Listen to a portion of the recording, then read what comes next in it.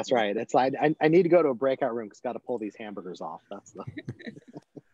Hey everybody, welcome to another edition of the Mo Show Live. Everybody, I'm Morris Lilienthal. All right, so if you're watching the news right now, there's three things in the news.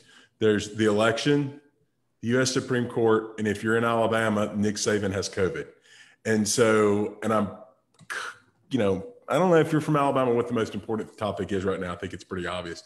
I could not get Nick Saban on, so we're going to have to go with topic 2 and talk about the U.S. Supreme Court and the nomination of Judge Amy Coney Barrett to the court. But what I really wanted to talk about, and I don't think is being really touched on in the media a lot, is what is the role of the court? There's a lot of yammering back and forth on the left and the right about, we be pushing somebody through this close to an election? Should the Senate be doing this? Is this proper for the president? But I don't think a lot of people have a real true understanding of what types of cases the court hears, how a judge becomes a federal judge to start with, and then maybe moves up to become a court of appeals, and then even here at the highest court in the land, the U.S. Supreme Court. So to talk to me about that, I've got my good friends, Alycia Kinchloe and Ryan Locke. These are great attorneys that I have gotten the pleasure to know over the years, and I brought them on to talk to us about this. So let me do a quick introduction. Alycia is the founder of the Kinchloe Law Firm in Philadelphia, Pennsylvania. She focuses on family law and business law and probably a few other things here and there, and is also a business owner as well of a salon. And our other guest today is Ryan Locke out of Atlanta, Georgia. Ryan is the founder of the Locke Law Firm and focuses on representing personal injury victims and handling criminal appeal. So guys, thank y'all so much for taking time to join us today. How are you guys doing? You guys been following the Supreme Court nomination? I'm doing well. Thank you so much for having me. It's always good to chat with you and Ryan about topics like this and other things too, just for fun. But kind of cursory, I would have to say, it's kind of been in the background of so many other things going on. You got virtual schooling going on, and all of us are law firm owners, so we're, keeping our eyes on the ball there. But it's a very important thing to kind of make sure that we are paying attention to. We need to know what's going to happen, what the makeup of our courts may look like. And of course, it's kind of hard to, I think, not pay some attention to it because it is kind of everywhere right now. Yeah, Ryan, what about you? Is this something that you're kind of tuned in? And I know you do. Part of your practice is doing a fair amount of appellate work. And so, kind of talk to us a little bit about how you're kind of tuning into this. Well, it's first, thanks for having me, Mo. It's always good to see you, Alycia. I'm kind of at the same level of awareness where I'm following it a bit, but not too closely. And I think really a lot of people are like that because the Senate is supposed to give advice and consent to the president when he picks a nominee to the Supreme Court. But there's been a real modern trend of people being nominated, not really showing their cards about what they think about major issues. And I think to really figure out what a person is going to be like on the Supreme Court, if they're a circuit court of appeals judge, then you look at their opinions. If they're a district court judge, you look at their opinions. You kind of have to comb through what they've already done to suss out, how are they going to act once they're on the court. And so I'm kind of more interested in the decisions that she's already made than necessarily the circus in Washington. Well, that brings up a good point, and it's something I wanted to talk about, and we can talk about it now, and that is, the requirements to be a U.S. Supreme Court justice, to be a federal district court judge. As I understand, correct me if I'm wrong, Ryan and Alycia, but if you know any different, other than, I didn't think that law clerk that I had to do some research on this, I don't even think you have technically have to have a law degree to be on the U.S. Supreme Court. Because, years and years ago, for example, the founder of our law firm in 1937 never went to law school. He read for the law and took the bar. And I know that's not commonplace anymore, but to say that I don't believe there's any age limits, old or young, to be on the U.S. Supreme Court. And more importantly, to your point, Ryan, I don't know of any limits of time that they have had to serve as either a trial judge or as a judge on the federal district court or criminal court of appeals. And I think what we see, and maybe one of the complaints about Judge Barrett, is that she doesn't have a lot of time on the bench or a lot of time as a practicing lawyer. What do you guys think about that? Should there be a minimum of that to give a basis for us to know what kind of judge we may be nominating? Alycia, what do you think? So I think that it definitely is. I mean, we know it's strategic, right? You know, if these are lifetime appointments, if we are appointing people who are fairly young, you get the power of whatever decision making that they're going to have for a lot longer. So I think that definitely is a reason to go there. Then you also have a situation where they're not tainted too much by their decisions, right? You don't have a whole lot of things that you can kind of look to kind of say how they may or may not rule, and you're going by what you believe that they're going to do. And I think that's a lot of what we're seeing with the current nominee, is that we have her kind of being somewhat outspoken in some ways about her religious beliefs, and people are using that to believe that she's going to rule a certain way. We've also said that's not the case all the time. People can be able to separate what they believe in terms of the religious beliefs or personal beliefs, and be able to make decisions on how they believe that decisions should be reviewed. But I do think that there are some benefits to having no age limit on there. There are benefits to having no term limits on there. The idea is that you're not easily swayed. If you're not worried about being reelected or leaving out a certain president's term, you don't have to worry about as much about the decisions you're making. But then, you know, the other part is you have somebody on there who just sits there and may not ask a question in 10 years, you know, every once in a while that might happen. So yeah, there's some benefits and there's some problems with it as well.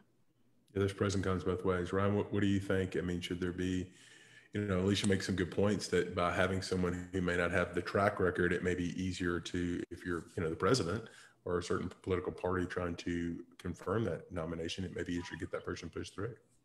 Yeah, you know, I think it certainly makes it politically more palatable if there's, you know, if you're less able to read a nominee's tea leaves. You know, I think it's kind of a fun lawyer parlor game to say, well, how would you design the Supreme Court if it were up to you, you know, in the year 2020? And you know, I think we all have our ideas about things we would change. I think things that are important in the Supreme Court that probably should be maximized. One is, I think, diversity, and not just diversity of you know, diversity of race and sex and age, but I also think diversity of education. So right now we have Supreme Court justices who have all gone to Ivy League schools, right? Or at least the majority of them have. And so it's notable that Judge Coney Barrett graduated from Notre Dame. The other thing I think is geographic diversity, because when the Supreme Court's making a decision, it decides what the law is for the entire nation. And so when it's making a decision, it's deciding for people sitting in Boston, for people sitting in Provo. And I would like to see a greater geographic diversity of Supreme Court justices from the various regions of our country, because you know how life is on the ground is very different for me here in Georgia than it may be for someone in Southern California than for someone up in Oregon. That's a great point. To be frank, I have not thought about that, but you think about that in terms of the way the Congress is made up. We have representatives that are voting on bills and things from all over the country, and there's no doubt when you look at the map and certainly look at it from a political standpoint, the red and blue, that there's different viewpoints, and a lot of times it's based upon, you know, region of the country. And I think having that diversity on the court would be something to look at. And so here, you know, and there's been some talk in the news cycle about, quote, packing the court. But I think right now what we've got is we have 9 justices on the Supreme Court. And if I did my research right, I think there were originally 6. It's gone to 5 and shifted around. But in modern history, it's always been 9 justices. And so, you know, everybody's kind of look at it from, you know, a standpoint of what is someone's leanings to know who's going to have the majority viewpoint there in a 5-4 type of situation. So let's take a step back though. So let's talk a little bit about what the role of the court is and doing. And I think, you know, one of the things I see in my legal practice is, you know, primarily I practice in state court, but I do have some cases over the years in federal court, and I've even handled appeals up to the 11th Circuit Court of Appeals. But I think a lot of people, and I wonder if you guys have experienced this over your years of practice, they don't really have an understanding of the difference between the jurisdiction of a state court and a federal court, and certainly even the U.S. Supreme Court. So why don't we take a minute and just break that down for our audience of what types of things would you typically see in a state court? What types of cases would you typically hear in a federal court? And then we'll work our way up to the Supreme Court. Alycia, what do you can you kind of give us kind of a 101 of what we might expect to see, and people can understand that? I can speak to a little bit, but again, because Ryan does a lot more appellate work, he's probably able to speak to it. But in my history, I've done both Social Security Administration law and a lot of family law. And so Social Security Administration is, again, it's an administrative law with administrative law judges who kind of fall under the federal law. If you are going through, let's say you file a disability claim, you go through the state for your adjudication process. And then if you're denied by the state, then you turn around and you go to an administrative law judge. And then from there, if you kind of go through all the administrative processes there, you can file a civil action in federal court. So for us, that's the Eastern District and the Third Circuit, in Pennsylvania. So that's an example of kind of starting in administrative law and going through the process that way. Then in state courts and family law, we have our trial courts. And for example, in Philadelphia, someone may file for custody and go to a trial court in the Commonwealth of Pennsylvania. And if they are not happy with that decision, their next step is to file an appeal to the Superior Court. And then if they're not happy there and they have reason to move up, they'll go to the Supreme Court. So that's kind of an example of what that people might be able to kind of, picture in their heads how their case might flow. But I'll turn it over to Ryan to kind of explain a little bit more about federal courts. Yeah, so the relationship between the different levels of courts, and it's similar at a state level and the federal level. There's a trial court, there's an intermediary appellate court, and then there's a Supreme Court. And in trial courts, usually the question is, what are the facts, right? And a lot of times, I may say that this other guy ran a red light and T-boned me. And then he may have a witness who comes in and says, no, his light was green. And so he had the right of way. And we have to go to a trial court and present all this evidence to a jury, and a jury decides what happened, right? And a jury has to weigh witness credibility and that kind of thing. Well, if I lose at trial, then I can appeal it to an intermediary appellate court, right? The Court of Appeals. And intermediary appellate courts are really error correcting courts, where they're looking at what happened in the trial court, and is there an error that affected the result, that changed the trial from fair to unfair, or an error that so infected the process that we can't trust the result, right? Maybe I say, look, we had a great trial, but half the jury was asleep the entire time. And then the Court of Appeals would say, well, that's a problem, because then we can't rely on their decision. So we're going to send it back for another trial. The difference with the Supreme Court, and this is particularly apparent with the United States Supreme Court, is that the United States Supreme Court is not an error correcting court. So if I lose in the Court of Appeals, and then I say, I think I lost because they should have applied, they said, well, one juror asleep is enough or something. And I say, no, I think that's wrong. And I say, look, Supreme Court, or they believed one witness over another. And I say, I think that's wrong. Supreme Court reversed. The Supreme Court won't really be interested in that, because they're not concerned. They don't have the time to sift through the, tens of thousands, hundreds of thousands of cases per year and say, oh, the result in this one was wrong. The result in this one was wrong. What they're concerned about is answering important questions about law and making the law consistent across our circuits. So the United States is broken into judicial circuits. Both Mo and I are in the 11th Circuit, which is in the Southeast. And there's a circuit court of appeals for each circuit. So what may happen is there may be a question of law, and the 11th Circuit answers yes. But then the 9th Circuit out in California answers no. And so then what's the rule? Well, if you're here in the 11th Circuit, the rule is yes. If you're out in California, the rule is no. And so that's a problem, because we want a uniformity of law across the United States, particularly for entities that may have to deal with every state, right? It may be a question of, do you collect tax? And so Amazon may say, this is a nightmare because now we have to track all these different circuits to see what the answer is. And we just want uniformity. And that's where the United States Supreme Court would, that's a case that would be worth the United States Supreme Court taking and then deciding and saying, this is what the law is. The law for the entire nation is no. And then that's the final word on it. That's a great explanation. And it really was. And, for most people, you're like you said, to kind of boil that down, anybody that has an issue, 99.9% of the time, it's not going to be something that's ever going to get to the U.S. Supreme Court. It's probably going to stop at the either state Supreme Court or appellate courts, intermediate appellate courts.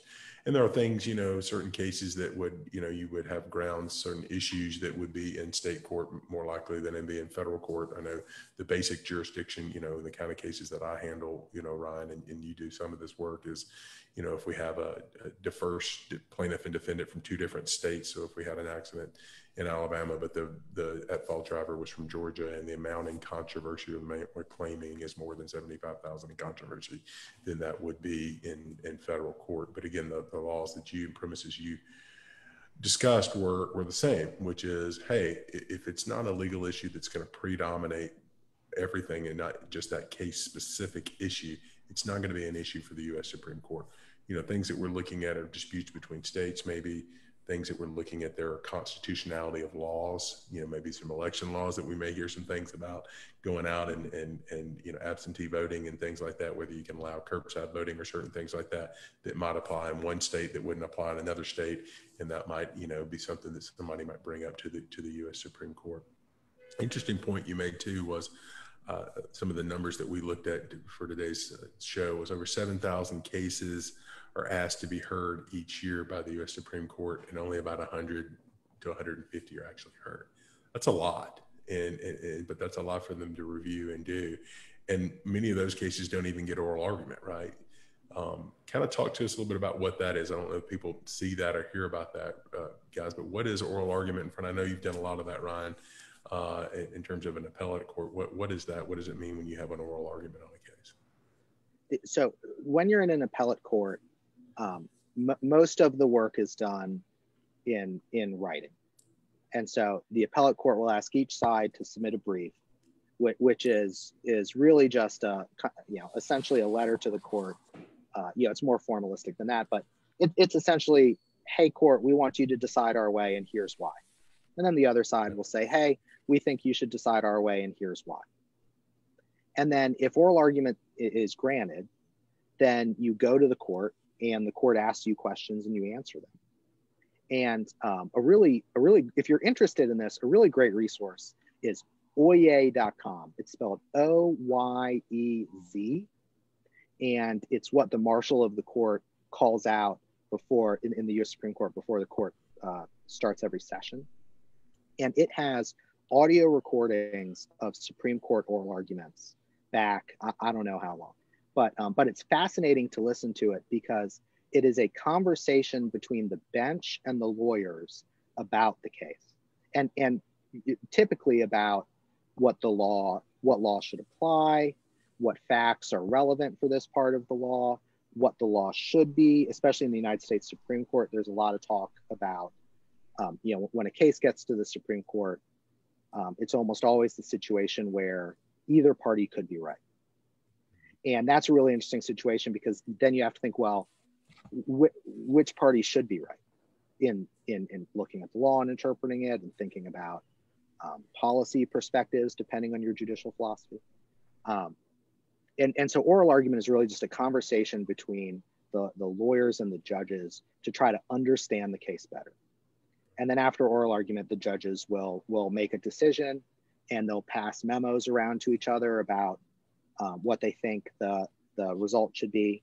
And when one side has enough votes, then they write an opinion and issue it. I think something that would be important for lay people to understand is what precedent is and how that applies. And this, certainly applies in our state court practices from the intermediate appellate court to the state courts and certainly the U.S. Supreme Court. But Alycia, can you kind of tell people out there, because this is what it's really so important. It's not only just the ruling, but how that sets a precedent going forward for how other laws are enacted or how other cases may be decided by the lower courts, state and federal, if we're talking about the U.S. Supreme Court decisions. Talk to people, we all understand, hey, we tell our law clerks or we're doing research on an issue, it's like, hey, find me some precedent on this, go find me a case that says I can do this or my client can do this and why they're wrong. But talk to us a little bit about what that is, Alycia, so people understand what that is. So I think precedent, I think in our daily lives, you kind of think about it, kind of almost the way that it is that you're kind of setting up the stage for what is to be expected. And I think it goes to the uniformity that Ryan was speaking to, people understanding how the law is to be applied in certain situations. And when we speak about precedent, we're thinking about the facts of a case and the facts of another case being similar and at the outcome being similar. And so when we look at a case and there's been a decision on a case that can create a precedent. There are decisions that courts make all the time that are considered non-presidential decisions. And sometimes courts will be specific and say that. These types of decisions are given different amounts of weight. So it's important for people to understand that just because a case has been decided, sometimes courts will be specific in saying that this is a non-presidential decision, which means that you should not rely on it in the next set of facts that might come across the court. But we all know as lawyers, it can still be used in some ways if it's directly on point. So it's like, you can kind of use it, but not really. And I know that in Pennsylvania, in our state courts, we started using more non-presidential opinions. They're given a little bit more weight than they were given before the beginning of 2019. The Supreme Court we're dealing with presidential opinions at that point. We're looking at, again, continuity of cases, continuity of facts, continuity of the way that the laws come out. So really you're looking to see, how are we going to decide this case across the land? Yeah. I hope that explains a little bit. Yeah, I think that's it. It's just laying a foundation for what we as lawyers and what our clients can expect under certain circumstances. Although, where our role really comes in as lawyers often is we make that distinction in the facts to say this distinction is here, so this precedent, this case does not apply. But if it's non-presidential and it's in our favor, we're certainly arguing strong that it should be, and that it should be what they look to when they're making their decision. But because I know, that's what we do, and that's just kind of how we articulate and argue and represent our clients. And Mo, I think it's important for people to realize that this is really analyzing cases and then kind of figuring out what the case that we're dealing with fits in. It is a real core legal skill, right? And that's that's what we spend a lot of time learning about how to do in law school. And we spend a lot of time doing it because, writing laws is hard and life is complicated. And so it's not, a lot of legal work. You would think that, oh, okay, well, you come in and you present me with a situation and I go to my bookcase of 800 books and I pull out the right book and the answer is right there and I tell you the answer. Really, a lot of the times is, there's one of my favorite examples is, and this is like a common law school hypo, is, there's a law that says no vehicles in park, right? And so someone drives their car into the park and they get a ticket. Well, obviously, right? A car is a vehicle and you can't have it in the park. Well, then someone rides their bike into the park and they get a ticket. Well, is a bike a vehicle? Let's say no. Well, then someone drives their motorized wheelchair into the park and gets a ticket. Well, shoot, should they have gotten a ticket? I mean, a wheelchair is kind of like a bike, where we use it for personal transportation. It's not allowed on the road. It's not as dangerous as a car, but then it's also kind of like a car. It has a motor and it zooms around in that way that, who knows? Well, then someone flies a drone into a park and gets a ticket. No vehicles in park. Is that in the park? Is it more like a car or is it more like a bike or a wheelchair? And so these are the kinds of problems that every lawyers run into in every case. And to answer those questions, we would go and look at, what does the law say? What does the language of the law say? The people who passed the law, what were they thinking about when they did it? Like, what was the debate about? If any agencies interpret the law, then what do those agencies think of the law? And then we'd look at court decisions and say, what have other courts decided about this law? Maybe there's a similar law, we're here in Georgia. Well, maybe in Alabama, there's a similar law and there's no court cases here, but we could see what Alabama courts have done. And we can say, hey, we should be like Alabama. Maybe my opponent would say, things are different here in Georgia for reasons, and we should have a different law here. Maybe our vehicles here are safer than the vehicles in Alabama. I don't know. And so that's the kind of legal analysis that appellate lawyers are really all lawyers, but especially in these appellate matters, like that's kind of the day in, day out work that you're doing in every appellate court and writing your briefs and that kind of stuff. That's a super big issue here, right? When we're talking about appointing a new U.S. Supreme Court justice, which with going back into the point of, you were talking about what was thought about when the law was created, right? So when we're talking about the Constitution and when the Constitution was written hundreds of years ago, how does this justice view the Constitution? Are they looking at it from an originalist viewpoint of the way it was drafted? And there's a million issues, hot button issues that we could bring up and talk about with regard to that, whether, marriage or abortion, and, you can start there and go on for hours. And with those contemplated, there's the document of living and breathing document. So that's, from an appellate standpoint, that's a huge issue when you're talking about constitutional issues. And even when you boil down to more, straight things that aren't that, controversial, when you talk about election laws, how are elections done? We're talking about ballots and how we can do curbside voting or doing certain things that maybe electronic ballots. Maybe why can't we do that? We're doing Zoom court now and we're having Zoom trials. Why can't we vote by Zoom, right? Or do some kind of electric ballot. So these things are things that may not have been, certainly were not contemplated when the Constitution was written. So, interpreting those and figuring that out is certainly something that appellate lawyers and judges and justices on appellate courts are going to have to be dealing with. And those are tough issues. I want to be mindful of your time. I guess, I've got a fun question for you here to wrap up. Would you want to be a judge? Have you guys ever thought about being a judge? Alycia, any inclination to ever be a judge? Judge Kinchloe? No. I really don't want to be a judge. I enjoy reading opinions. I mean, even like preparing for this, I had an opportunity to read through some of the opinions that are coming, arguments that are going to be heard soon. I really enjoy that. I enjoy the work of just arguing my cases for my clients, finding the nuances in the law, looking at how I think the law needs to change, finding that right case and trying to promote that. I enjoy that side of it. I would not like to sit in a confirmation hearing. That does not look to be pleasant to me at all. So I definitely have no interest in being a judge, but I do greatly respect the work that goes into it. I do think it's an extremely important thing.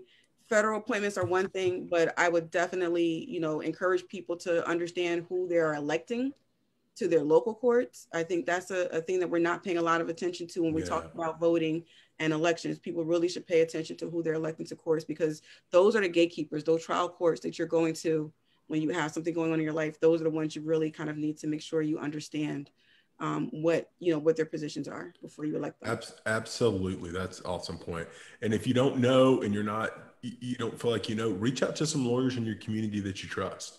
If you're not sure about who may be the best for for you and your issues, reach out to some lawyers that you respect or people in the legal community in your area and talk to them about, hey, what is this person like? Have you been in court with them? What are you hearing on the grapevine about them? So you kind of have a better idea, what you think might be best for you and your family and your worldviews. Ryan, what do you think? Judge Locke?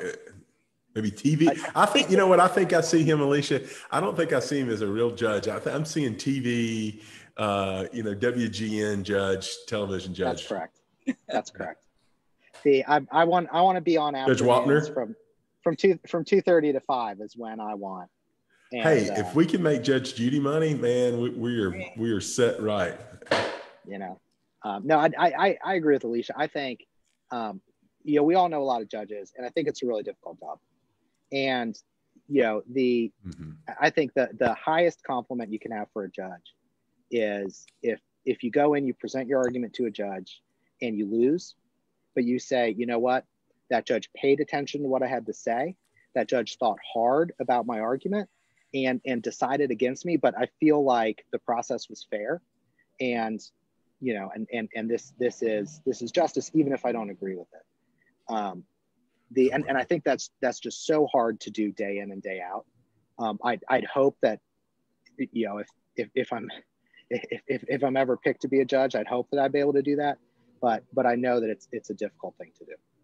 No doubt, but it's a good feeling, because we all know judges that when you walk into their court, sometimes unfortunately, and some of it's legitimate because they're so busy, they're overwhelmed, they're understaffed, they don't have time to read things before oral arguments. But we've got other judges, when you walk in, they're going to cut right to the chase because they've read every scrap of paper that's been submitted to them, and they just start in with questions. Talk to me about why this is this way, Mr. Lilienthal, because I don't see it that way. And he or she's going to give me an opportunity to address that. And like you said, I respect that. I mean, I still may not agree with their decision, but I respect it as long as they give my client a fair shake at it and an opportunity to do. And I think we've seen that on the Supreme Court. I think you've seen for example, Justice Roberts. Many people thought he may have been one way with certain issues, and he's voted with the more moderate or liberal rock on other issues. And I'm not one way or the other with Justice Roberts, just giving that as an example. But people sitting back and viewing things in a vacuum with that issue. And I'm going to sit here and listen to what the law is and listen to what the arguments are and try to make the right decision, regardless of what my personal beliefs may believe. Ryan, you were going to say something? Oh, no. I think that's an excellent point, where I think that there are a lot of judicial ideas that do not neatly fall into one political party or the other. And so I think,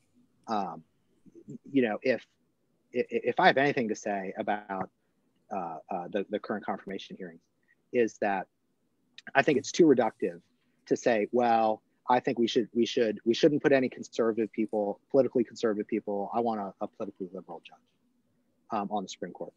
And I think that you really have to look at kind of what they think about what their judicial philosophy is, kind of what they've been thinking about various different aspects. And I mean, as we see in 5-4 cases time and time again, their interesting facts can create interesting majorities. Mm-hmm. And so I don't think you can just say, all right, well, someone's going to be conservative, so they're going to vote they're going to judge this way all the time. I agree with that. Really? Anything else? Any parting words, Alycia? Yeah, so I would encourage people, check out SCOTUS blog, which is the Supreme Court of the United States blog. It gives little synopsis on all the cases. There's some interesting ones that are coming out. There was a recent brief or petition filed by Trump that is there, so people can take a look at that. It's an interesting read, and I think a layperson would think it's interesting the way that it's written.